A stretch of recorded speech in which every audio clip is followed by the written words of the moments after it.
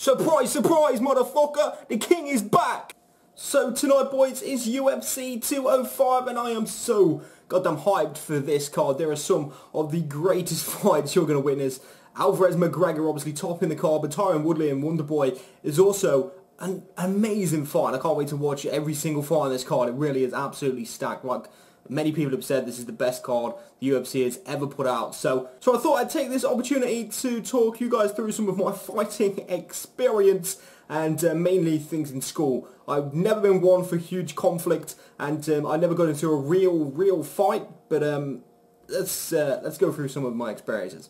So first of all, when I was little, I did kickboxing. That's one of my experiences in fighting. I think I got to a yellow belt, which was like the second belt, nothing big, and I quit after a while because they moved the gym to a better location for them, but worse for me, and in the end I just stopped going, and yeah, that was that. So my first story today is coming from when I was in school, and yes, I'm a little bit of a bully in this story, I'm not going to lie, and it's going to make me real in a bad light, but you don't judge me now, because, you know, it was back then, and here's the story anyway. I don't want to tell this because it's like I'm going to be perceived as a bully and a bad guy, and you might hate me for it, but at the end of the day, like, I had my reasons for doing this. But anyway, this wasn't really a fight.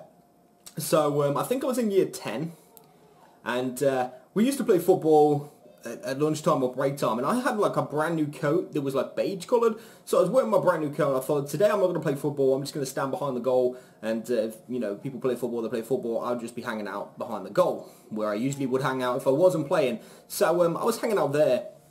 So there was a year 7, or maybe he was a year 8, but I can't quite remember, and he was playing football, and he would always hang out with us. He was really cool. I was one of the people who initially said, you know, just let him play with us, sort of thing. Because a lot of people was like, no, like, fuck him. He's just a little kid. He's not playing with us. And I was like, nah, let him play. You know, we'll be cool to him. And, you know, I was okay with him. He was fine. But he kicked the ball once, and it was muddy.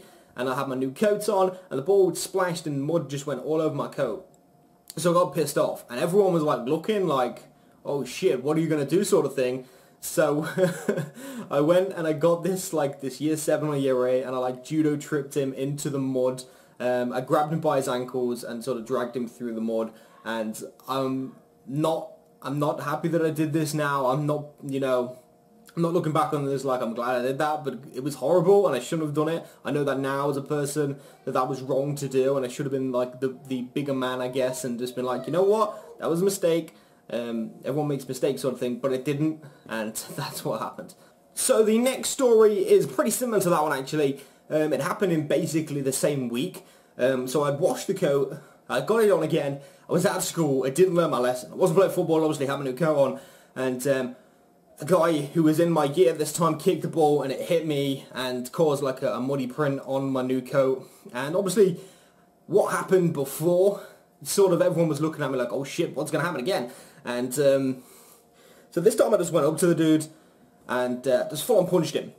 I just went up to him, and I didn't like hit him to try and hurt him, but I didn't want to look like a pussy and be like, you know what, that's okay if you do it. So I wanted to keep the same standard across the board, and I just thought, you know, sort of hit him with my jab or cross, it would have been, on the cheek. Didn't go for the nose, didn't want to bust him up, but I didn't want to knock him out, so it was just sort of, you know, here's a punch, what are you going to do about it? And if he'd have reacted like he wanted to fight, there would have been a fight. But he didn't. He sort of just went like fucking flinched back, took the punch, and then he just like walked off with his friends, and you know, the people out the group who was close to him just went off, and he was all pissed off and storming about that he got punched. And yeah, that was basically that. Never got in trouble for that one.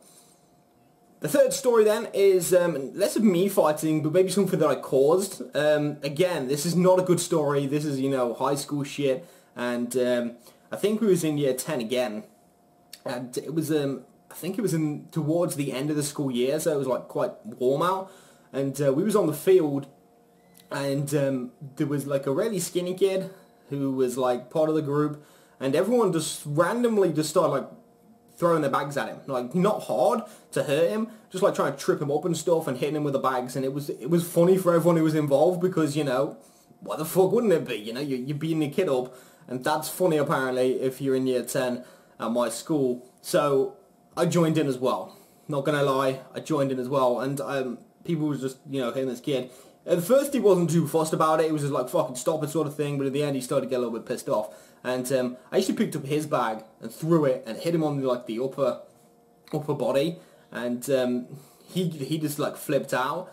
But he didn't know it was me. He thought it was somebody else. So he went to the other person and he just like punched this guy in the face. Bearing in mind that this guy is like twice the size of him, both this way and this way. And he like punches this person.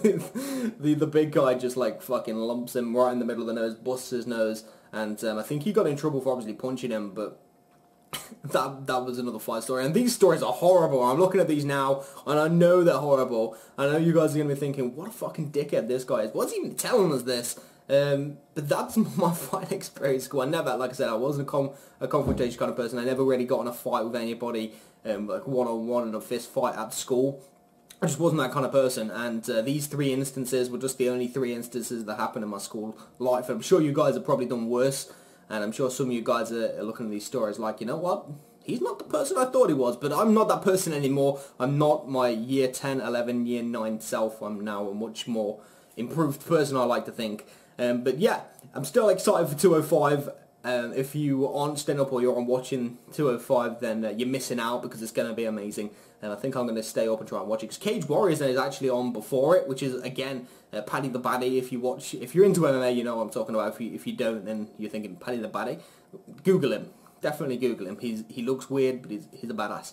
But anyway, I'm going to watch that. Then I'm going to watch the prelims, then UFC. So I'm going to be up from like, I think it's like 9 o'clock for Cage Warriors, which is a UK event, and then it's going to be till like 4, 5, 6 o'clock in the morning. So I'm going to be watching a lot of UFC or a lot of MMA. And yeah, I just thought I'd do this video. Now I ramble for too long at the end of it. Thank you for watching this, boys. Hope you have enjoyed. Let me know your opinions in the comments. Please don't hate me too much, and I'll see you guys in the next one very soon.